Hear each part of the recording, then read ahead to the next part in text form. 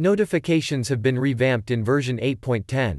They are more reliable and easier to recognize with distinct notification sounds for different types of notifications including calendar session, habits, timer, and general.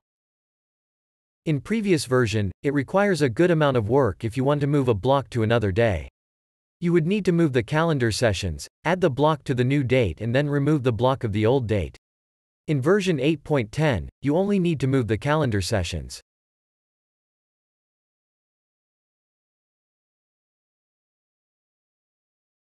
The app will automatically add the missing block for you and suggest to remove the empty block of the old date.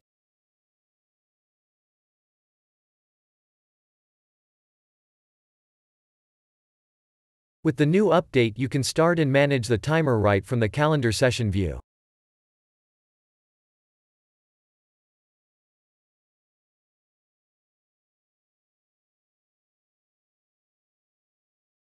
Calendar sessions now occupy less space on the planner, so you can easily manage more of them there. That's it for Journal at 8.10. Please feel free to let us know if you have any question. Happy journaling!